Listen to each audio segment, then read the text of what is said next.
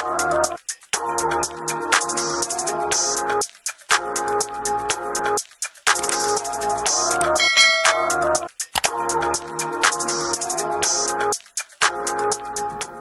welcome back to my YouTube channel. My name is Deola Adu and this is still Dee's Library.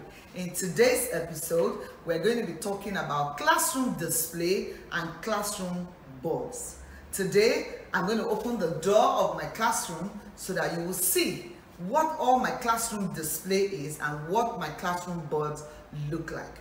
The very first thing you need to do is to ensure that there's a good start right from the door. The children need to see that you are welcoming them into the classroom.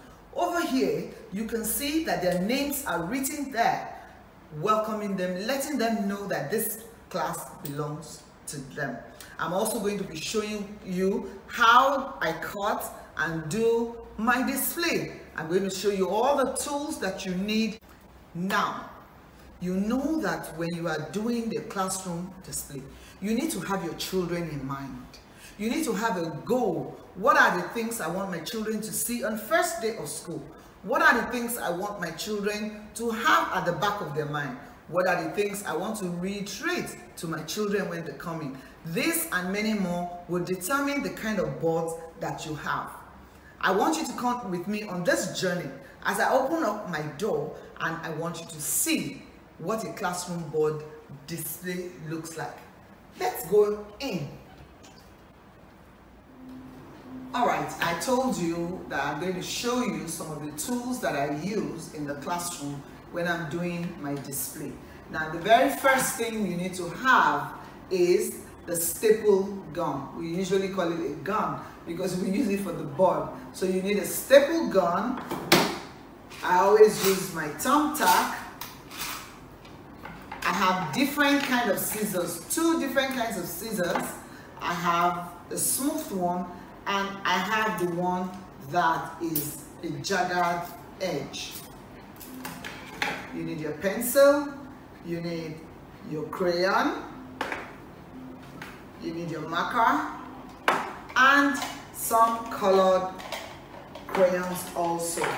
Sometimes, depending on what I'm doing, I need a fishing line. And don't forget your U glue, very important. And the last thing you need your papers. You need the papers because that's how you're going to use to cut your stencil. You need to use it to cut your stencil. So I'm going to show you what I do right now. And I'm going to cut the letter stencil.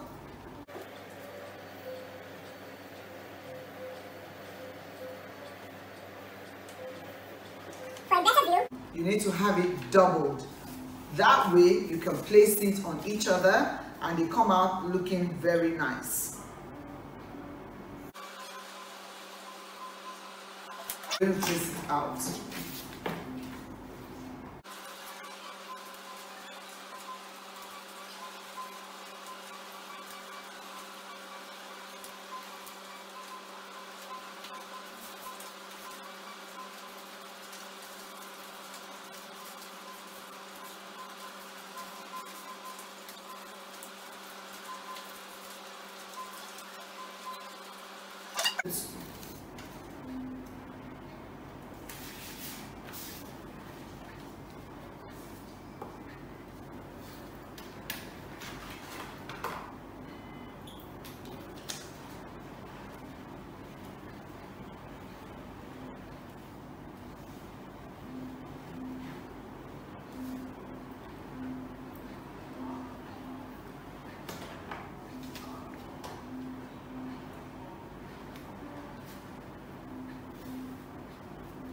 So I have my stencil that I can use like this. Now I'm going to do a flower pot because I want to do my classroom board where I'm going to be teaching the children fiction and non-fiction words.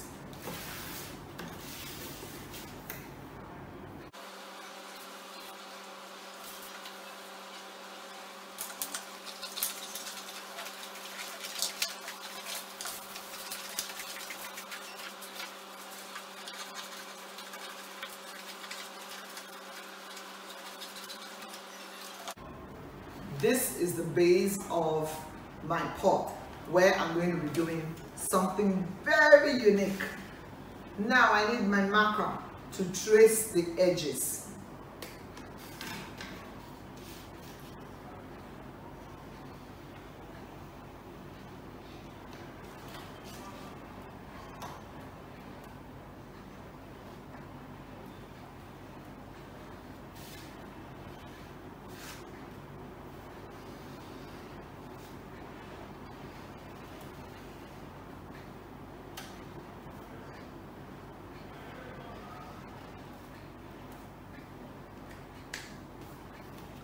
This is my finished flower pot.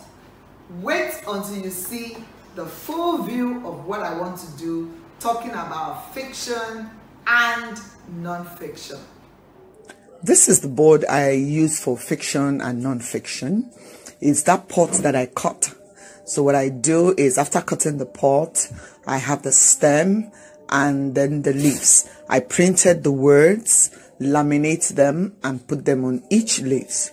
Then during teaching, when it's time for activities with the children, I scatter it on the floor and let them take it one after the other and put it in the right place, so they are able to identify which one is fiction and which one is non-fiction.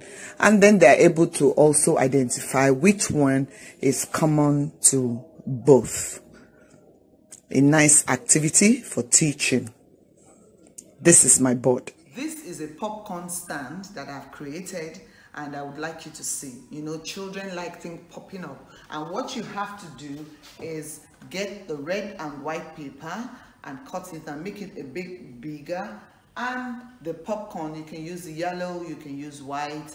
Make sure the background and the border that you use, make sure that they all coordinate themselves. A corner piece in the classroom. Very necessary for decorations. And you can use this point to teach the sun. You can use it to teach rhyme. When you're talking about Incy Wincy Spider, you know that rhyme? You can use this for that. Awesome. Colors and shapes are good for your classroom decoration, especially for the preschoolers. To my right are colors decorated in cartoon form. You can see with the eyes, with the nose, with the mouth, and with the hands touching each other. And even use this to do social distancing for them in the classroom. And to my left, there are shapes and colors are even included in them while teaching. You can use this to reinforce your children with heart, rectangle, cone, cube, square, and the likes of them. This is a selling point in your class for preschooler. It will help them when you are teaching shapes and colors. Birthdays are an amazing time for children and they look forward to their birthdays every time they do birthdays. So here I use a gift box and a gift wrap just to celebrate the children in the class. You need to be celebrated yourself, so ensure that your picture is also on there and make sure that the date for each child is put there and their pictures at the side. If you don't have a picture, you can put their names, it's all right. But this is an amazing classroom decoration. This is another type of birthday that you can use in the classroom. There are a lot of things you can download on the internet. Download them, cut them out, laminate them so that they can last longer and put them around. The way you arrange them also matters. Ensure that the children are all well represented on each month. You can use pictures. If you don't have their pictures, just simply type their names in a piece of paper and stick it to their month. Make sure that you celebrate these children when the birthday time comes around. Make it something that is glamorous in your class. Have a little display of birthdays all around. But the basic thing is that on the wall, you have this there to remind you when is each child's birthday. Put the date and put the month. I have the pink words here It's a board that I know that I'm going to be using throughout the term, helping the children learn how to read. Sight words are very essential. And now you see the other sight word, this board that you're looking at. This part of the board is the board where the words that we have used this week, I'll put them on the board. So this is a general one, while I also have the ones that we do every week. So sight words board is very, very key in the nursery class. Meanwhile, in the primary section, it's also key. You can put spelling words there. So every week the words are changed. You can use it in every activity you go on in the classroom. You can use them. You can refer to them. You can call any child at any time to use one of the words in a sentence, and it reminds them of the spelling. We need a board. You need this kind of board. Literacy on one side, numeracy on the other side. It could also be French and science. It could be reading and mathematics. It could be anything. You need a wide board like this that can be demarcated into two, and the children's work will be placed on this board. So you put little piece of paper, A4 size, so that whatever worksheet that they've done in the classroom, I'll pin it up there and the children can see it and reiterate to them. It also helps them to know their progress. This is especially good for the older children because they can see their mark, they can see the mark that other children in the class are having, and it will help them in improving their next task that they will do in the class. But for the nursery, you don't really need that. When you have their work done, just display it. The children love to see what they have done in the classroom. So you need a board like this that can have literacy and numeracy. This is my reading board. This is a place where I am going to put all the reading materials that the children are going to be using throughout the term. But when they are coming into the school for the first time, I always just do a board to welcome them.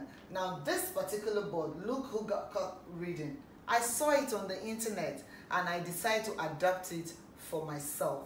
Now what I did is I took a picture, I called the parents, they took a picture of the children reading at home at their own leisure time, and they sent it to me. I printed it and gave it a border, and then I used it to decorate my board.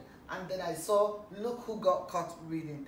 This way, when the children come into the classroom, they can see that this is the picture they took during the holiday, and they know that this board is for reading. So every reading material I'm going to give them throughout the term will be on this board. I'm just going to be changing the picture and changing every other thing, but the board remains the same. In your story corner, ensure that you have the title up there, and make sure that your border also is distinct and beautiful. It's a corner that children will love to look at every time. And there are pictures that you can use for every story. Once you have another story that is coming up, for example, Goldilocks and the Three Bears, you can just remove the three little pigs that is there and put Goldilocks there. So you keep changing, and the children are wondering what story is coming up next. Time for story corner. The children are gathered around here, and you can use this as point of reference for every time you do a story. One of the things you also need in your classroom is a board that has targets. Help the children set a target for themselves. They need to have a goal. What are the things that they want to achieve this school term? They should have something to say for themselves. And you give each child a box, write their names on it. They can decorate it themselves if they are older children. If they're the younger ones, then you can have it like this. And you ask them for their target for the term, and then it's there. It serves as a reference point for them when they are doing something that is totally outside of their target. You can always refer them to check what they have set, the goal that they have set for themselves at the beginning of the term.